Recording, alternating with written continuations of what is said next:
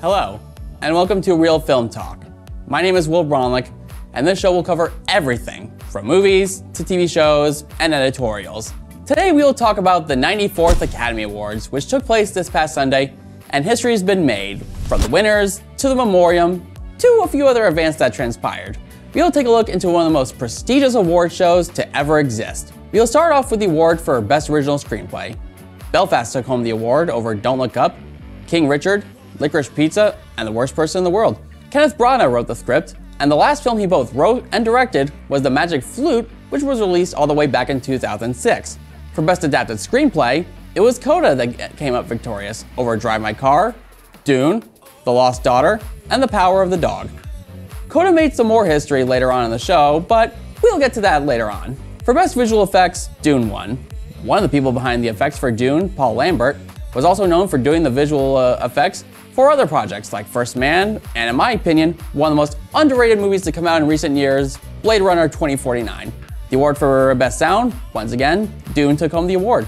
One of the people behind the sound, Mac Ruth, also worked on Blade Runner 2049, but also had a hand in The Martian and 13 Hours. Everyone involved with the sound actually helped with Blade Runner 2049, which was coincidentally directed by the same person.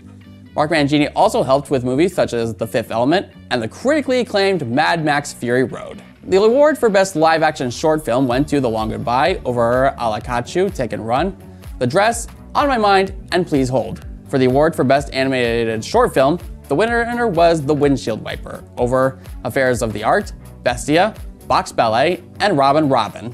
In the award for Best Production Design, once again, Dune takes the award. One of the people involved with the production design, Patrice Vermette, was behind other projects directed by Denis Villeneuve, like Arrival, Sicario, and Prisoners. Zuzana Sipos was another hand that worked on Blade Runner 2049, as well as Gemini Man. Next up, we have the award for Best Original Song, where No Time to Die, the last time a James Bond film actually won Best Original Song, were Writings on the Wall from Spectre, and Skyfall from Skyfall. The song was performed by Billie Eilish and Phineas O'Connell. The other nominees were Be Alive from King Richard, Dos Oruguitas from Encanto, Down to Joy from Belfast, and Somehow You Do from 4 Good Days. For the award for Best Original Score, Dune won with their music being composed by Hans Zimmer. Hans Zimmer is a man who needs very little introduction. But for those who may not know, here are a few projects he composed the music for. Gladiator, Inception, The Dark Knight Trilogy, Kung Fu Panda, and a certain movie that came out in the mid-90s called The Lion King. Best Makeup and Hairstyling went to The Eyes of Tammy Faye. Other nominees were Coming to America, Cruella, Dune, and The House of Gucci. Two of the people in charge of the makeup and hairstyling for The Eyes of Tammy Faye, Linda Dowds and Stephanie Ingram, were involved with X-Men Dark Phoenix and the theatrical It movies. Justin Roiland was known for projects like Aquaman, The Conjuring movies, and the hit Netflix series Stranger Things. The award for Best International Feature Film went to Drive My Car. Other nominees were Flea, The Hand of God, Lunana, A Yak in the Classroom, and The Worst Person in the World. Best Film Editing went to Dune, being edited by Joe Walker, who also edited Arrival and Sicario. The other nominees included Don't Look Up, King Richard, The Power of the Dog, and Tick Tick Boom. Best Documentary Short Subject saw The Queen of Basketball taking home the award, with the other nominees being Audible, Lead Me Home, 3 Songs of Benazir, and When We Were Bullies. So now before we get into this next category, which is Best Documentary Feature, let's quickly discuss what happened prior to that. For those that may not know, or for those that do know, Chris Rock was presenting the award. He acknowledged Will and Jada Smith as they were there for Will being nominated for his role in King Richard, which we will get to momentarily. Chris made a bad joke, and there was an altercation. In the end, everything appeared to blow over, and everybody apologized. I won't go too much into it. If you'd like to talk to me more about it, I'd be happy to. Now back to the show. For Best Documentary Feature, the winner was Summer of Soul. For Best Costume Design, the award went to Cruella. The other nominees were Cyrano, Dune, Nightmare Alley, and West Side Story. Jenny Bavine, who did the costumes for Cruella, also did the costumes for The King's Speech and Mad Max Fury Road. The award for Best Cinematography went to Dune, and their mastermind behind the cinematography, Greg Fraser, also did cinematography for Rogue One, A Star Wars Story, Zero Dark 30, and Vice.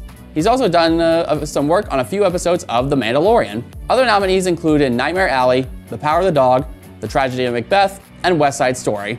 For Best Animated Feature Film, Encanto won with other nominees being Flea, Luca, The Mitchells vs. the Machines, and Raya the Last Dragon.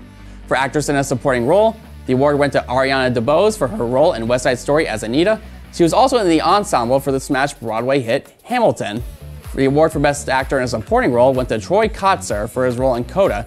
The other nominees were Ciarán Hinds for Belfast, Jesse Plemons for The Power of the Dog, J.K. Simmons for Being the Ricardos, and Cody Smith-McPhee for The Power of the Dog.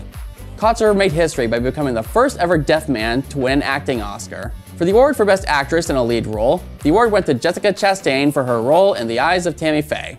Other nominees were Olivia Colman, Penelope Cruz, Nicole Kidman, and Kristen Stewart. The award for Best Actor in a Lead Role went to Will Smith for his role in King Richard. The other nominees were Javier Bardem, Benedict Cumberbatch, Andrew Garfield, and Denzel Washington. Another award I want to put out there real quick is Best Director, which ended up being Jane Campion for Power of the Dog. She ended up being the third female director in history to win that Oscar. And last but not least, the award for Best Picture, it went to Coda. Not only is it historical for having a predominantly deaf cast, but it's also the first time a streaming service has ever won Best Picture. This was an Apple original film. So congratulations to Coda and all the other winners from this Sunday's show. That's about does it for this first episode of Real Film Talk. I hope you all enjoyed this first episode. Until next time, this is Will Braunlich, and I will see you at the movies. Save a seat for me.